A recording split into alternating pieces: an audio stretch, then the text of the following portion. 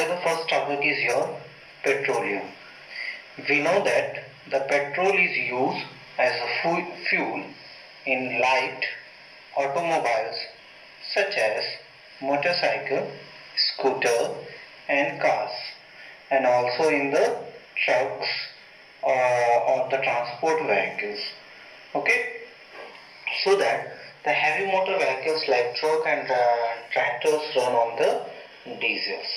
Okay, and we also know that these petrol and diesels are obtained from the natural resources. What are the natural resources? Means which are, as earlier we have discussed, that the natural resources are the resources which are obtained by the nature, which synthesize due to the which synthesize from the fossil fuels. So like coal, petroleum and natural gases are the natural resources.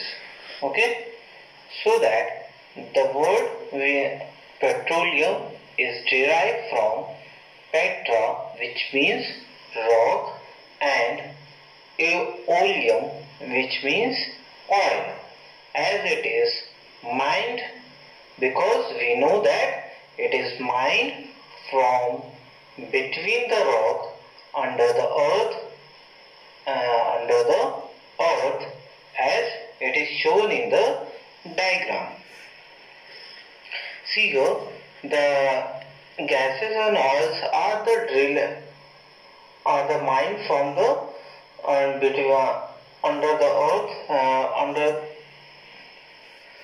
mined from between the rock and earth here. Okay, so that we can say that. Now the one question is arise here. Do you know how the petroleum is formed? The petroleum was formed from the living organism present into the sea. How? Because as we know that when these organisms are die, so their bodies settle at the bottom of the sea and get covered with the layer of sand and clay,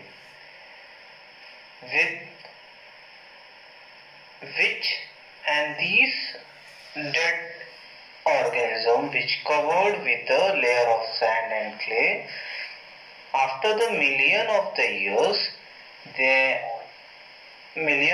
years, due to the absence of the air and high temperature and pressure, they transform these circumstances. They transform the dead organism into the petroleum and natural gases. Means due to we know that in anaerobic respiration, in anaerobic condition, the petroleum products or alcoholic products are formed. So when there is no air, high temperature and high pressures are present, so these dead organisms are converted into the petroleum and natural gases. As it is shown in the diagram, the deposits of the petroleum and natural gases have the layer which containing the petroleum ion, oil and gas in above that of water.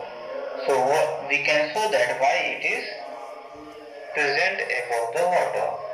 We know that the oil and gases are lighter than the water and do not mix with it, so that they are present above the water surface into the earth.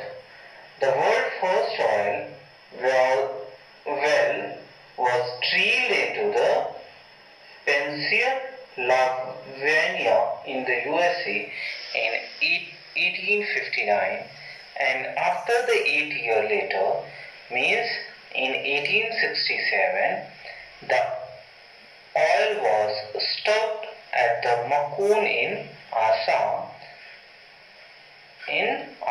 which is situated into the India. Okay, so in India, the oils are found into the Assam, Gujarat, Mumbai High, and in the river basin of Godavari and Krishna. Okay.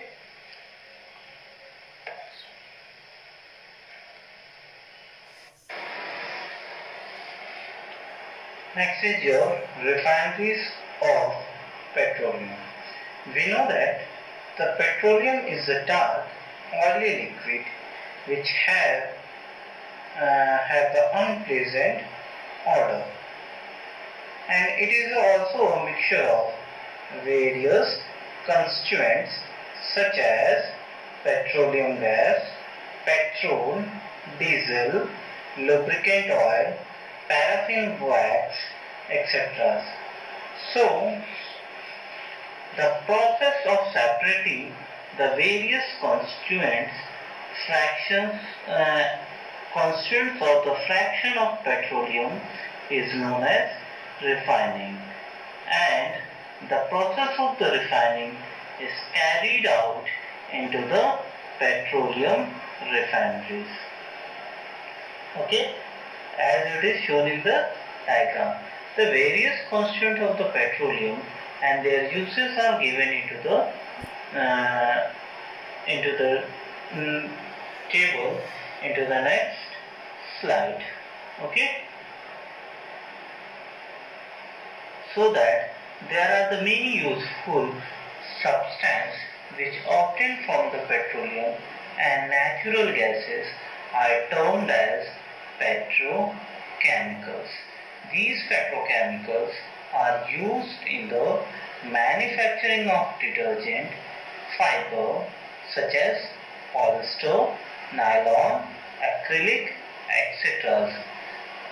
And the petrochemicals also used into the production or synthesis of polythene and other man-made plastics. There are some gases are also evolved in the refinery process, such as hydrogen gas, which is produced obtained from the natural gas, and it is used into the production of fertilizer like urea. So, and we know that the petrochemicals have the great commercial importance. So, due to its commercial importance, the petroleum is also called black gold. Okay.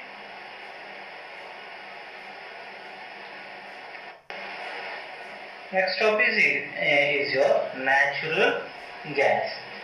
We know that the natural gas is a very important fossil fuels because it is easy to transport through the pipeline. The natural gases are stored under the high pressure. That's why it's also known. The natural gases are also stored under the high pressure as compressed natural gas, which is also called CNG. CNGs are used for the power generation and as a fuel for the transportation of vehicles into the metropolitan city like Mumbai, Delhi, Bangalore, Kerala, Hyderabad, Gujarat, etc. Okay. So why CNGs are used as a fuel for the transport vehicles? Because it is a less polluting. Okay. There is a great advantage of the CNG is if we are using it, it can be used directly for the burning into the home and factories, where it can be supplied through the pipeline, such as network of the pipelines existed into the Vadodara, Gujarat and some part of Delhi and other places. Nowadays, if you are going to visit into the metropolitan cities like Mumbai and all, so there is a big towers are present. So it is not possible. So every person can carry the gas cylinder into their flats. So nowadays what is the companies are doing? They are supplying the natural gas or the CNGs with the help of the pipeline. Okay. So natural gas is also used as a starting material for the manufacturing of numbers of chemicals and fertilizer. Okay. In India, there is a vast reservoir of natural gases like in Tripura, Rajasthan, Maharashtra and into the Krishna Godavari Delta. Let's talk about the various constituents of the petroleum and their uses. The first constituent of the petroleum is petrol gas in the liquid form, that is your LPG. It used as a fuel for home and industries. Next one is your petrol, which used for the motor fuels, aviation fuels, solvent for the dry cleaning. Okay. Kerosene, it used for the stove, lamp and jet for the jet aircraft. Diesels, fuels for the heavy motor vehicles, electric generators, etc. Lubricating oil. Lubricating oils are also used into the vehicles and etc. Paraffin wax, it is used into the ornaments, candles, Vaseline, etc. Bitumens, which use into the bitumens are generally used into the paint and road surfacing. Okay. So last topic of the today lecture is limited natural resources. Before that, I would like to ask the one question with you. Can the coal and petroleum and natural gases can be prepared into the laboratory from the dead organic organism? Okay. So the answer of this question is no.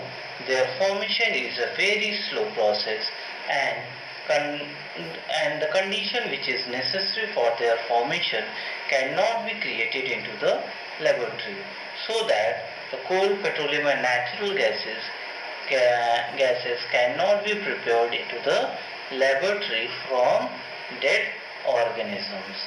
Okay. We have already studied into the beginning of this chapter that there are so many natural resources which can be exhaustible, like fossil fuels, forest, minerals, etc.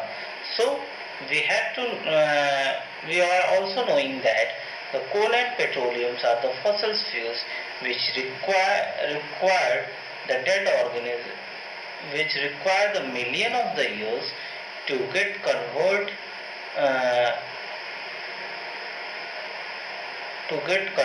the dead organism into the fuels. So while on the other hand we also know that the reservoir of these are last only the few hundred years. So however, the burning of the fuels is a major cause of the air pollution, which is also linked to a global warming. Okay. Therefore, it is necessary that we have to use these fuels only when absolutely it is necessary, and which result, if you are doing all these using only whenever it is necessary, so it result into the better environment smaller risk of the global warming and their availability for the longer period of the time. So in India there is a board of authority which name is the Petroleum Conservation Research Association PCRA, which advise the people to save the petrol diesel while driving, and they have suggested some tips like whenever we are driving, so we have to drive at the constant and moderate speed as far as possible. Okay, and whenever we are driving and there is a traffic light, so we have to switch off the engine at the traffic light or the place where you have to wait. Okay, we also have to ensure that the correct tire pressure, means the proper amount of the air should be present into the tire. And the last tip is to ensure the global maintenance of the vehicles. Okay, sorry, to ensure the regular maintenance of the vehicles. So these are the measurement or the tips we have to be adopt in our habit. Through that we can be conserve our earth from the global warming, and we also have left the availability of these natural resources for the longer time and for our next generations. So I think you have already learned about the coal and petroleum. So this is all about this chapter. This is all about today's lecture. Thank you. Have a nice day.